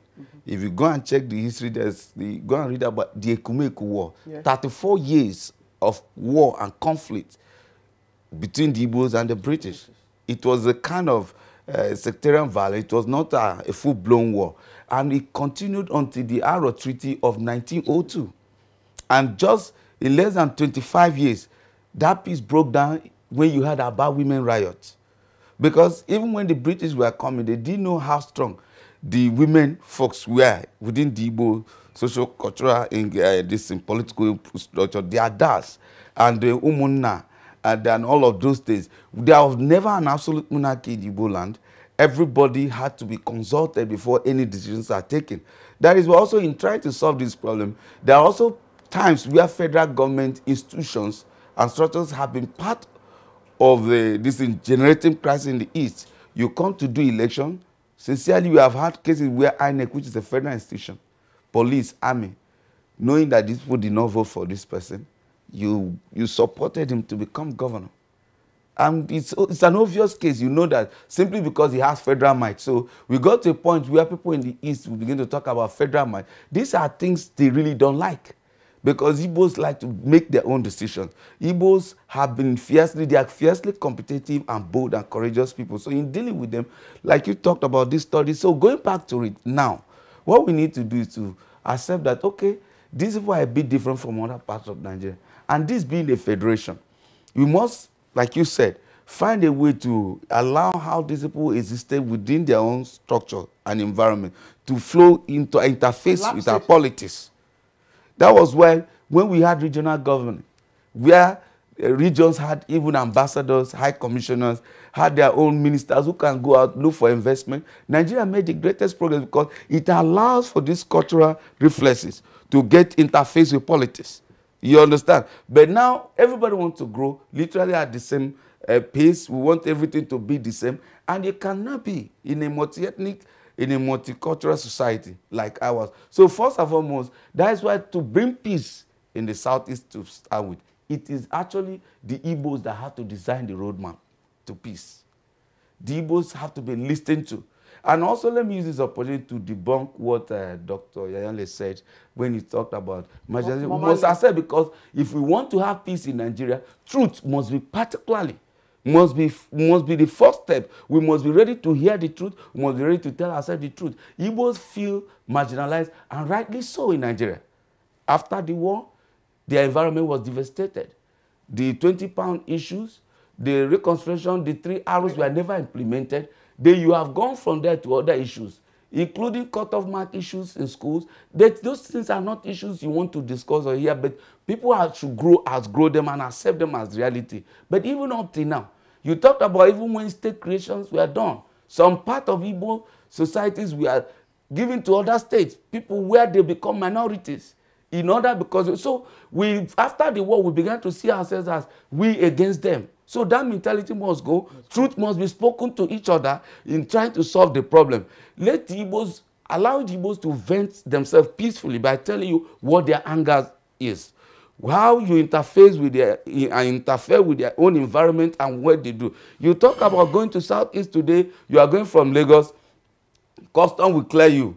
Immigration will clear you from the airport, from the port. But before you get to Southeast, you must have passed almost 50 checkpoints. It only happens on your route to the Southeast. And these people are people who are fiercely independent-minded people. They see all these things as oppression. And when those who are supposed to speak cannot speak, those who are literally called non-state actors, who feel that because nobody is speaking, begins to find a way to vent this anger. So let the Igbos themselves decide to, on how they want to solve this problem. That is the first and foremost.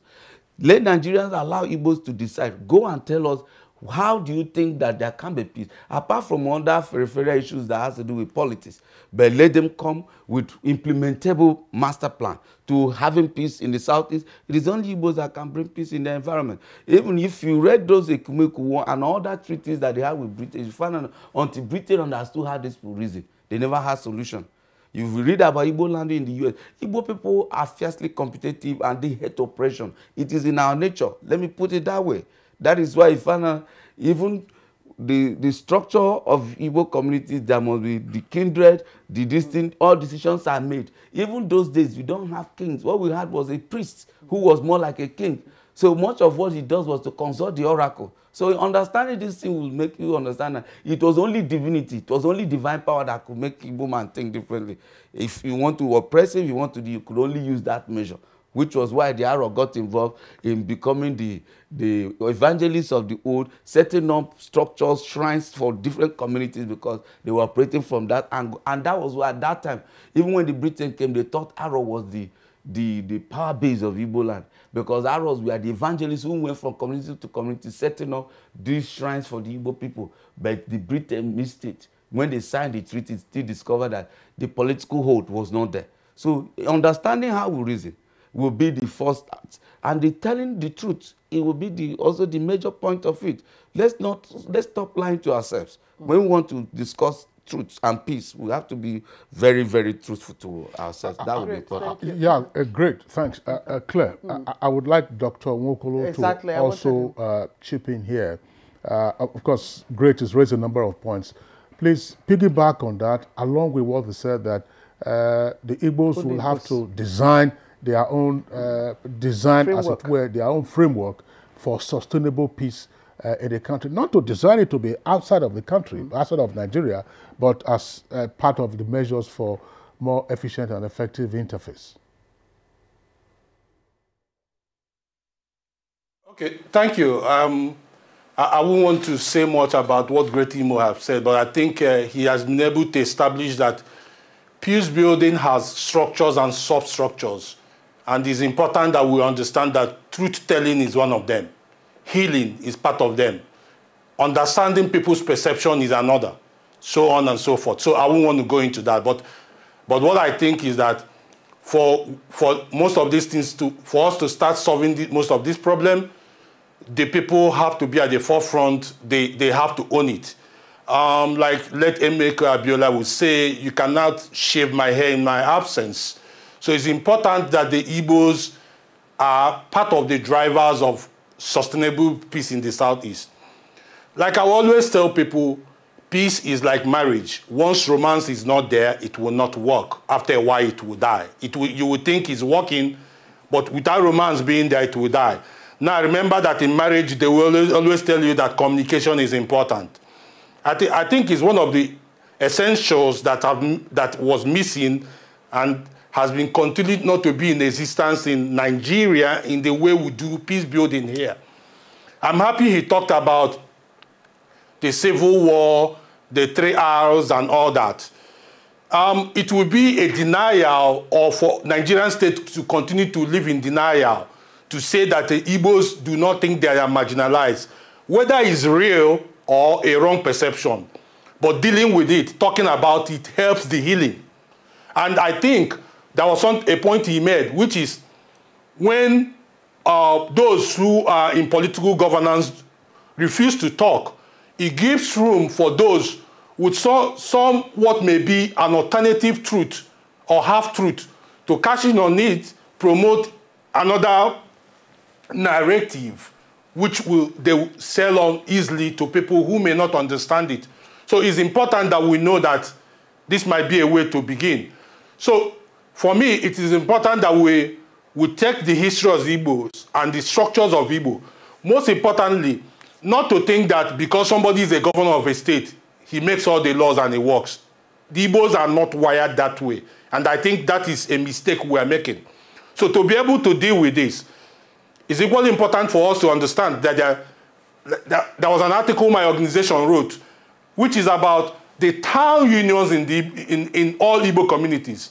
As I talk to you now, even while I was studying in the UK, I was paying my community dues. They didn't know me, but my father had to pay it. Now I live in Abuja. I still pay it. So, and that is where the Igbos are structured. Now, if you go to most Igbo communities, because of the role the market plays, you find out that those small markets, Eke, Afo, Orie, Nkwo, those markets in the communities are another rallying point in all Igbo communities. Take the town union, take the market unions, you find out that you easily will start dealing with these things. Now, bring in the issue of Umada. All these small unit structures and Igbo communities are the people to start engaging. Why I think they're important is this. As a Wada, you're an ambassador to the family you're married to, and then you're a minister and a governor in your own father's house. So if your son is behaving in a way that is outside the values of the community, you're able to deal with it. You're able to say, my son, you're not doing well. If your brother is not behaving well, as one that you're going there to try to say something. The same thing with today, what we call the president of these town unions, you know, the local leaders and so on.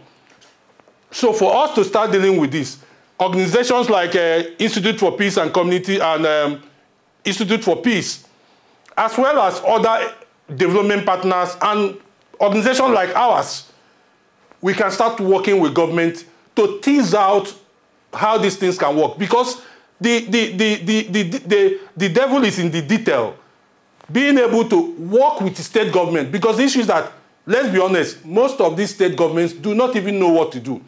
They are almost like as powerless as ever, because they've not done what they've done. They've lost acceptability. They've lost trust on these people. The trust deficiency is there. So for us to work with, to start dealing with these things, it's important that other organizations can partner with these Igbo units, start engaging them, town unions, market association meetings, and so on. That is the way to start breaking this sentimental wars that has been created, and that is the way sustainable peace can start returning to the Southeast. Okay, thank you very much, Dr. Nwokolo. I mean, this, as I said, the more we drill into this issue, the more interesting it gets. You have the historical perspective, the cultural and anthropological perspective. We just have to understand one another and then how to deal with ourselves. Dr. Saleh Momale, you know, listening to the comments that have been made, how to more effectively utilize our known cultural nuances. What is your take on this? And how much of this, for instance, has been your experience in the Kaduna Peace Commission?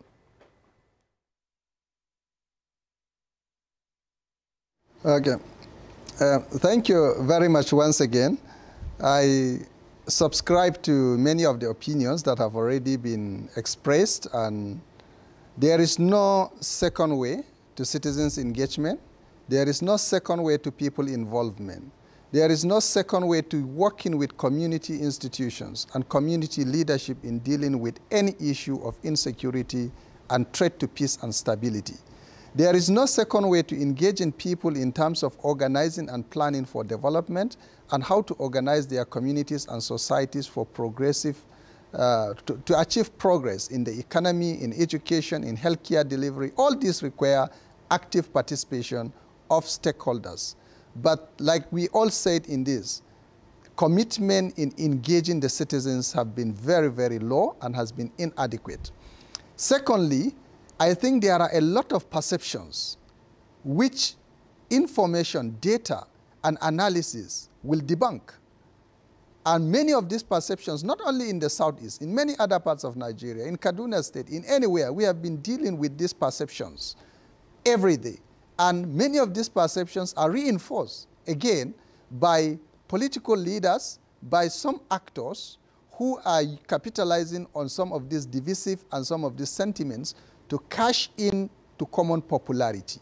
Because these are the major narratives, and anybody who comes with a counter-narrative is immediately castigated and is shown as person who is not committed or who does not share the aspiration of his people or of his citizens or an outcast or some of the things like that. So, and I subscribe and I still stand on my position that as far as Nigeria is concerned, there are no non-policies, there are no non-economic activities, there are no non-educational disparities that have excluded any part of Nigeria from the broader framework of the country. And we have not seen that. The only thing is that possibly in terms of social, economic, and other developmental interventions, yes, there may be variations here and there. But as far as Nigerian government and governance structures and functions are concerned, there is no way we have seen, in terms of citizens' ability to be in any other part of the country and to pursue their lawful means of livelihood, I have not seen, and there are no substantial evidence of any form of discrimination of any other particular group. So these are perceptions, and engaging the citizens and engaging in dialogue and presenting evidence and facts will certainly debunk many of these claims and many of these issues. Just to say to that. And for the federal government, I think they have a huge responsibility. When Mr. Gwaza from the Institute speaks about government, I think there is no any other government, in this case at the federal level, that is more strategic than the Institute for Peace and Conflict Resolution. So you are at the center stage, and we expect the Institute to take the leading role in galvanizing all the federal institutions and all the federal stakeholders to move massively, not only in the Southeast, but in all other parts of Nigeria that have security challenges. Again, at the state level, we have to see, like we have done in Kaduna State, noting the challenges, and also in Plateau State, we have peace-building agencies that commits with real professionals and experts that commits their time and resources into social engineering and engaging the citizens to diagnose every challenge and every issue as it arises and try to find community-based acceptable mechanisms of dealing with this. And I urge all the states of the Southeast to try to explore this type of mechanism in order to engage their citizens. I also agree that the Igbo as a whole, have to lead this process, but they can capitalize and benefit from the broad experience, not only within the country, but internationally. And there are a lot of national and international stakeholders that are willing and will be able to support us in this process, because experiences matters a lot, and that. Then one other critical and important issue is the Igbo diaspora. They have one of the most strongest diasporas in this country. And I think if there is need to engage the diaspora, there is need to... Yes, Dr. Momale, that's a very important point you have also brought up. I would like to thank you.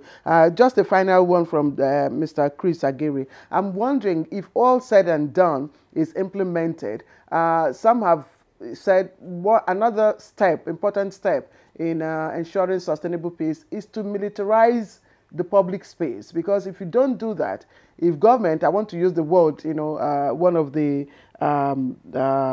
organizations use, if the Nigerian state does not take monopoly of the instrument of cohesion, that it will still get into the hands of those criminal elements, and then we're back to square one. So how important is it to demilitarize the space in the Southeast? Chris? Yeah, well, thank you. Most of the issues raised are fundamental. They're also long-term, measures. Going forward, because there's no standing still, is that you're talking about an issue of militarization or demilitarization. The Nigerian state, as a sovereign entity, cannot afford to fold its arms, and the state will fall. Actions and inactions of government may have influenced some reactions. Activities of certain individuals or groups may have contributed to what we have now. And so, whatever group you belong to, whosoever you are, any action you are taking towards the Nigerian state as a sovereign entity, follow the rule of law, the laid down procedures. If you go outside that, you are looking for trouble. The state, as the octopus, the federal government, must also look at, is the father of all. When your children are crying, look into what is their problem and be able to proffer a solution on how to maintain peace. Across the country, it's not peculiar to Southeast. Why is there crisis all over the country? Why is there crisis? It's possible that what is fueling what started in the Northeast, now, Northwest, North Central, down Southeast, it could be emanating from one source. It could be external. People who are interested in destabilizing Nigeria, for whatsoever reason, they want to destabilize Nigeria. So, but then as a people, as a government, we should not allow the Nigerian state, Southeast in particular, to fall into the hands of non-state actors to dictate what goes on and how it goes on. Then that is the failure of the state. Thank you, Chris. Finally, great. How important is it to demilitarize, mop up the guns? Yeah, I think he should know better. Especially when you are dealing with issues of terrorism, they will tell you based on the international agencies' record, once the military involvement is above 80%, it's also a sign of failure. The fundamental to solving this problem is, number one, that you must engage the citizens to be partners in actually securing the space. Where the security agencies must play much more role is on governed spaces. You understand? And also, in all of these efforts to resolve this, you keep seeing these men in Agbada gathering in Transcorp, the same group of people, and each time they gather, you will not see or hear this segment of people that you are trying to find solution for. The youths are alienated. Across board, whenever peace is being discussed, meanwhile, they should be critical, they should play critical role in trying to resolve this. All right. Great Imo, Jonathan, PR media consultant. Deep thanks for being our guest this morning. Paul Andrew Gwaza of the Institute for Peace and Conflict Resolution here in Abuja, we appreciate you being around. Thank you very much. Chris Agiri, Flag Foundation of Nigeria, green, white, green, proudly so at all times. We thank you for being with us. Dr. Undubusi Nwokolo of Next Tier Security, Peace and Development, we thank you also for your insights. And from our Kano Network Center, Executive Vice Chairman of the Kaduna State Peace Commission, Dr. Saleh Momale, we appreciate your being around with us on Good Morning Nigeria today and for your suggestions as well. All right, so that's it for our conversation segment. It's quite interesting. We'll have the opportunity of returning to this subject matter sometime. For now, let's take our sports. England manager Gareth Southgate has signed a new contract to keep him in the role until December 2020.